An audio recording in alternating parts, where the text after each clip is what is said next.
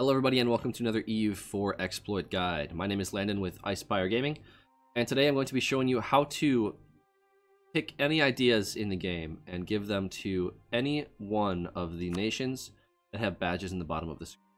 So for instance, if I want to have all military ideas as Castile or Brandenburg, and get rid of some of these other ones that are nice to have, but could be more militaristic and give yourself a really strong advantage, or just do that as Castile. You start with the reason you pick Brandenburg Prussia is because you want to play the late game Prussia powerhouse.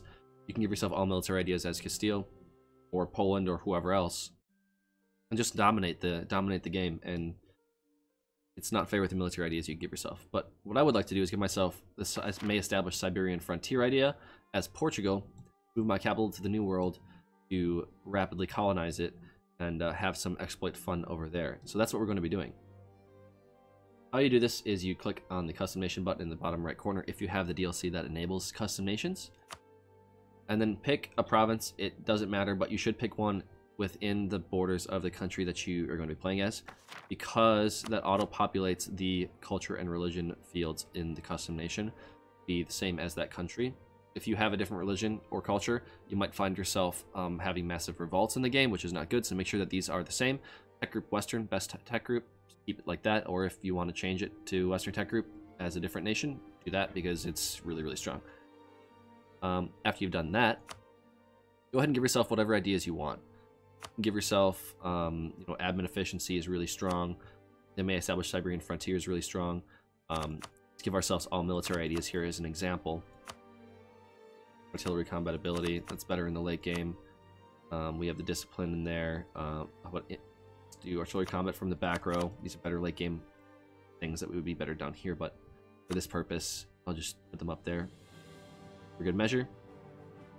Infantry combat ability, always strong.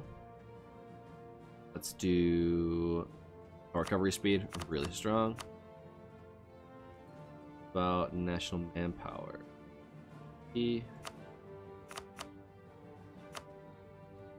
Let's do landfire damage for the artillery in the late game, huh? Shock damage would be nice too. There we go. And let's give ourselves some siege ability in the last idea. That would be pretty strong. So now you see that I have all of the military ideas. They wouldn't even let you play the game wouldn't let you play a custom nation because you have more than 50% in one tech group. But we're not going to be hitting this done button. That's what limits us from playing like this. We're going to save the file. After we give ourselves 666 stats for our rulers. The stats transfer over, but the traits do not, so you can go ahead and just give yourself 666 for ruler, heir, consort. God forbid that case where both your ruler and heir die. And then we hit save. Umbria, that's okay. If you hit done, it wouldn't let you because you're over the nation limit, custom nation point limit, excuse me. And then we hit delete. Then we're back to the main screen. You could go ahead and do this exploit without doing what I'm about to do, but I've experienced such inconsistency with doing that. I don't know what's coded into the game that's making it crash. I think the developers put in some crash mechanics into this because people were exploiting it in the past and giving themselves immortal rulers and stuff like that. They've since patched it. You cannot do immortal rulers anymore because the ruler traits are hard-coded into the game for starting nations. But you are still able to do this exploit by going through a few hoops.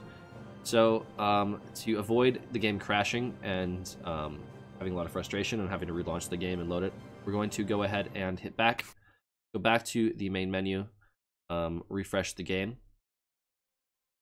This will stop it from crashing in the future. So once the game loads back up, that's when we can start the exploit. It's pretty simple procedure from here on. Just make sure that you hit the back button or go back to the menu to avoid the frustration of having the game crash, having to fully relaunch it, and doing all these shenanigans that you don't really need to be doing. Just reset the game after you've saved the custom nation file. Go back to single player. Click the nation you want. Hit custom nation. Excuse me, you don't need to click the nation you want. I just did that out of reflex. You don't need to do that. Hit custom nation. Pick anyone you want. It doesn't matter. Hit done. Now hold down the left shift and right click on the badge in the top right corner. Hit this interface GUI button. Do this twice. And that populates fields, these windows up here, several times. Once you close out of the first 2 windows, you'll see in the bottom right corner that the custom nation buttons appear. Hit the custom nation button, hit modify. Now that you've done that, you can cancel out of the rest of these windows. After you do it twice, you'll see these badges pop up in the bottom. And then you can click on the nation that you've selected. I've chosen Portugal as the nation I will be playing as. And then you hit load. Now, load the file that you saved. The one I made was Coimbria, but I will be choosing the Iberian Frontier save file that I made previously to this video. Load it, and you will see that the ideas in Portugal have changed. I have in my traditions and ambitions, colonists and settler increase with production efficiency for late game money. I established Siberian frontier in my first idea, so that after I colonize enough to move my capital to the New World, I can start rapidly colonizing with my Diplo points. I have admin efficiency and core cost reduction. It's really, really strong things for conquering land in the game. Go into Mexico. I have number of states to decrease the corruption from too many territories that you get for being a New World nation. A lot of territory. National unrest, just because it's a great idea to have if I'm just considering ideas. I'm gonna put a military idea in here, which might have been better, actually, but this is fine for a passive game. War cost reduction, which is really great. If you stack this with war cost versus other religions, you can really have a sort of a Deus Vult Jihad type of thing going on, and really mess with the Muslim or Christian nations, depending on which ones you choose. And then discipline for the power in the late game.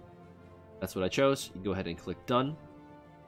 It won't let you because the custom nation you loaded has more points. So, hit delete, and you'll see that it will ask you to delete Portugal. You cannot delete Portugal, so just hit OK. It happens. You see the custom nation is still here, which means you cannot play Ironman. So hit custom nation in the bottom right, hit modify, hit delete. There should be no custom nations left on the map. Just to double check, we'll hit custom nations again. There are none. Cancel. Then go ahead and click on your the nation that you want to play, and you'll see the ideas are still there. You'll be able to hit play.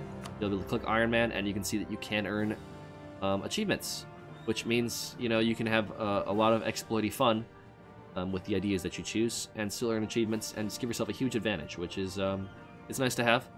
Not necessarily a fair advantage. You might get chastised for it if you tell your friends that you're doing this on a regular basis, but you can play. I'll just save over this file here. And as we load into the game, you will see that my ruler and heir have 666 stats, and I have all these new ideas, traditions, and ambitions, while still being an Ironman with the achievements available. Use native policy.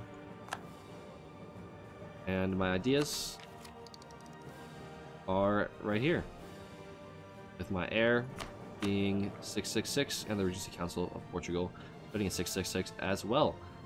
So I have about 14 years of 666, and then however long this heiress lives. Well, with that, guys, I hope you guys really enjoyed this exploit guide. Please use it, use it, and have a lot of fun. This should work in 1.29 again and 1.30 after the patch drops this January of 2020. If you enjoyed this, please give a thumbs up and subscribe down below. I will be coming out with some more EU4 related content involving my Iberian Frontier campaign in the near future, as well as a campaign in which we give ourselves just a ridiculous amount of combat ability.